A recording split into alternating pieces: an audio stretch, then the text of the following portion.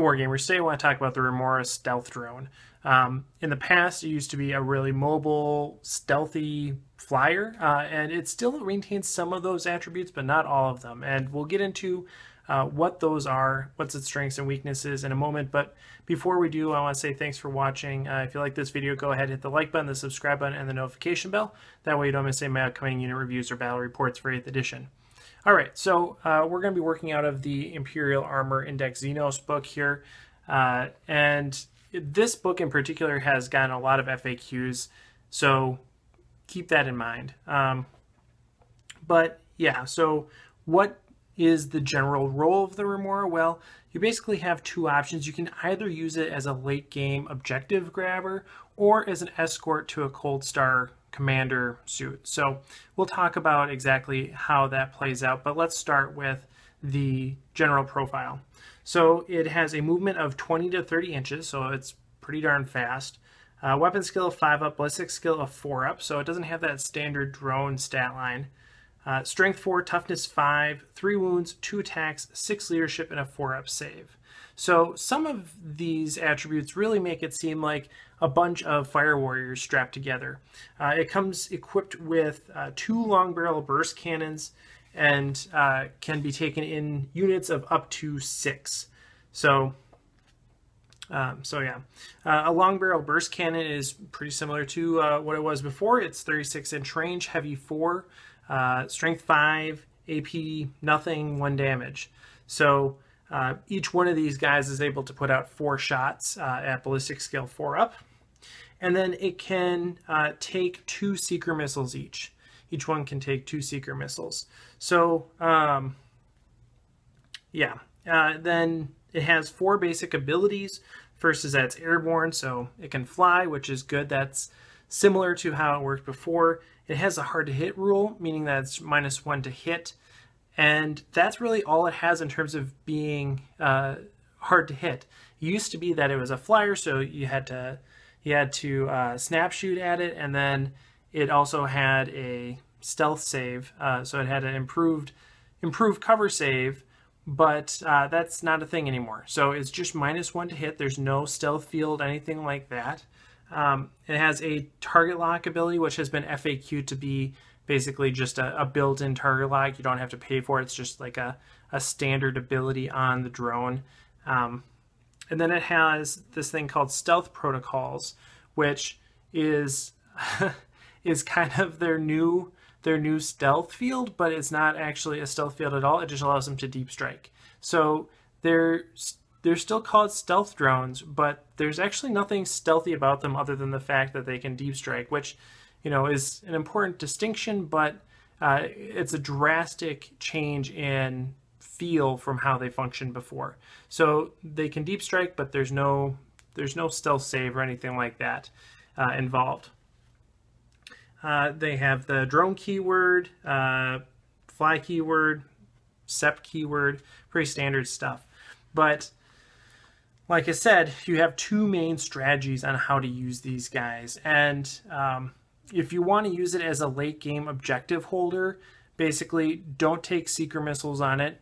Take it in a unit of 1 or 2, keep it in reserve, deep strike it on turn 3, and then have it go crazy grabbing objectives as much as you can.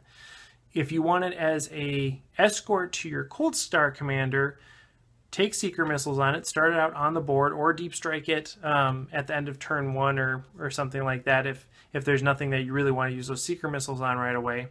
But have these guys hang out with your Cold Star commander, and I think it's actually a really synergistic relationship. They work out a lot better together than apart, and it actually makes the Cold Star commander a lot more viable than it would be otherwise. It solves a lot of issues that we have with the Cold Star just because it's a character that's moving faster than everything else, and that's an easy way to actually have that Cold Star commander end up in a tough situation. The drones, on the other hand, can keep up with the commander and alleviate a lot of those issues. So the drones go with the Cold Star commander. They offer a distracting unit to the commander. Other opponent units, enemy units can't fire at the commander so long as the drones are the closer target, so you can kind of surround the commander with a couple drones and be fine that way. And then the commander takes a drone controller to make these guys hit on 3-ups, which is really nice. So that's you know, that's a pretty good deal. Having 8 shots per Remora hitting on 3s at 36-inch range. That's pretty effective. And so I think they work out really well together. Notably, they don't have savior protocols, and savior protocols are something that are on the drones themselves, and so it's a little nebulous in the way that it's presented in the actual index on how that works. But as far as I can tell, the savior protocol special ability is on the drones themselves, so you wouldn't be able to actually use the savior protocols as presented in this book to deflect wounds from a commander onto the Remora drones, which I think is an oversight. Maybe they did that intentionally, maybe not. I don't know, but that's kind of too bad. But either way, you still get a benefit for having this unit as a shield in front of the commander. They're still going to have to shoot at it first, so that's fine. Yeah, so that's basically it. I think those are two very viable strategies. I think the commander one is better, though. I think if you're using it with the commander, you're getting more bang for your buck, and it's really a niche that is needing filling more than the late game objective grabber thing. You could do that with other units, so you can't do that as much for the Cold Star.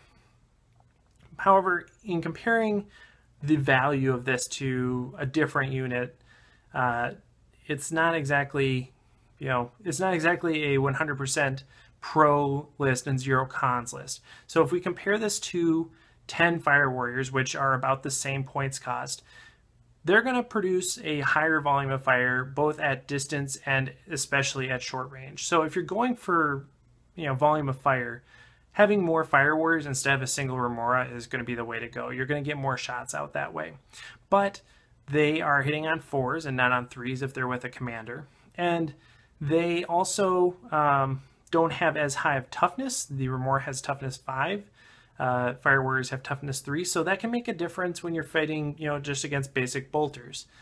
And most importantly, Remoras are way more mobile. So, if you're going to take Remoras, don't take them for their offensive capabilities. Yes, they do have a couple Seeker missiles, but those are one-use only things. I love Seeker missiles, but they're not something that are going to sell me on a Remora. What's going to sell me on a Remora, and the reason why you should bring Remora is as a mobile escort for your Cold Star commander or as a late-game objective holder. And again, I think the escort role is a more viable option. So that's basically it. Let me know what you think in the comments below, and of course, happy wargaming.